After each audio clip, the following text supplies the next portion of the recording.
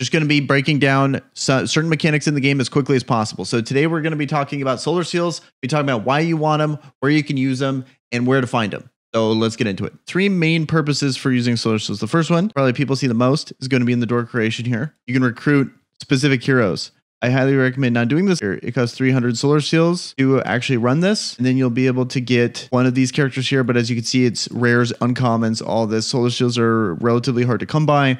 Highly recommend not doing this. There's better ways to spend your solar seals. What would that be? I think there's 2 good ways to spend your solar seals. First one, I think this is probably the best one, is going to be here. And then finding characters in the shop here under solar seal.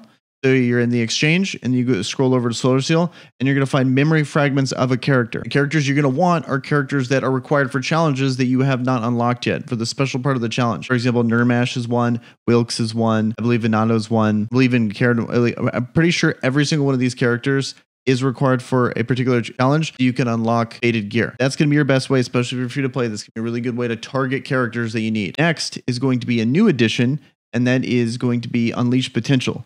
How you find Unleash Potential, so it's going to be under Journal, and then it's all characters legendary and below. They have the ability here. You can click, it's this little guy right here. You click this, costs 300 Zest. Here, let me show you guys an example of a character that I've already unlocked. Legendary characters have less options to unlock than rares. Here's one that I unlocked in Kaya here. Very good option for you.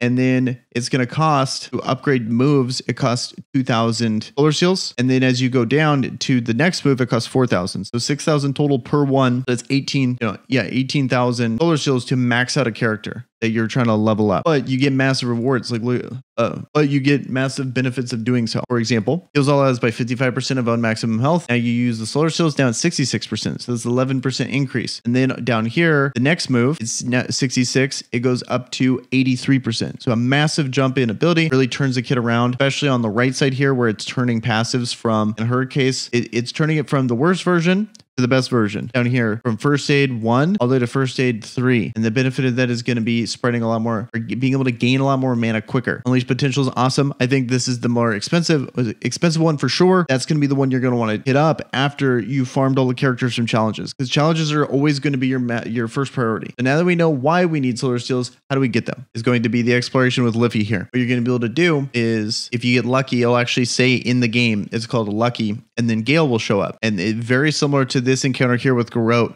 where you do 1 or 2 damage based on if you just hit or if you crit, you get the 2 damage.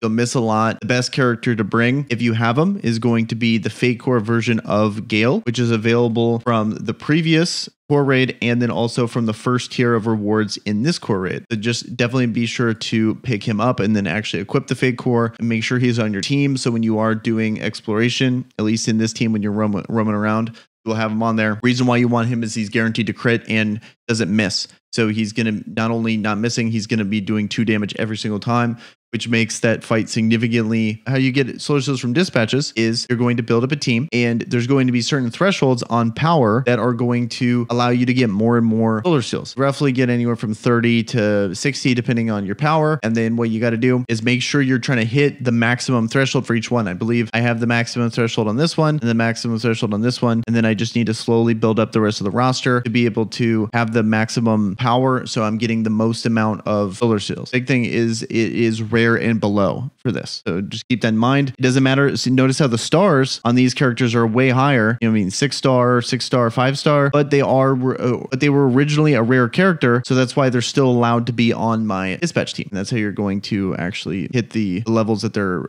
requiring of you. Then now we got a challenge here. The challenge is going to be the side story. Get one token per day of the side story. How it works is based on the rotation here is going to be some of the characters you require. It's also going to require other characters, but those are going to be 2 of the actual named characters that are mandatory for the mission. So in this case, since it's Colin's Friendship Day, it's going to be Colin and then also this machine guy. And then as you can see here, it's Colossal Joel, MK1, and Colin, but then it's going to require 2 other things. So it requires 2 commons and then also 2 frost, and they can overlap. So you're seeing frost common, and then there was only 4 characters really required here. So that's why I was able to, and then that's going to be a free win. It doesn't really lower the requirements too much as you go down, but but it is going to, like, it slowly does, but it is going to make the actual match easier for less rewards. But if you can beat the Maniac, I think it's 285. I believe that doesn't change. As long as you beat Maniac, it's 285 Solar Seals. So that's another good way to get it. Another thing I wanted to show that I really like what they do for side story that I wish they would do for other ones, so you can like see the days in advance. You can go here and on rotation information, you can scroll down and see exactly the characters you need well in advance, and actually see if you have them or not. So in my case, I do.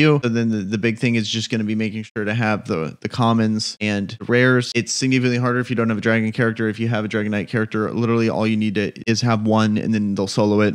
It just takes a bit. Okay. And then lastly, for Solarseals, it's going to be something in the mailbox that you can get. It's for like peak time. You get 60 for peak time, and I don't understand when peak time is. Maybe they just kind of know when there's a higher load.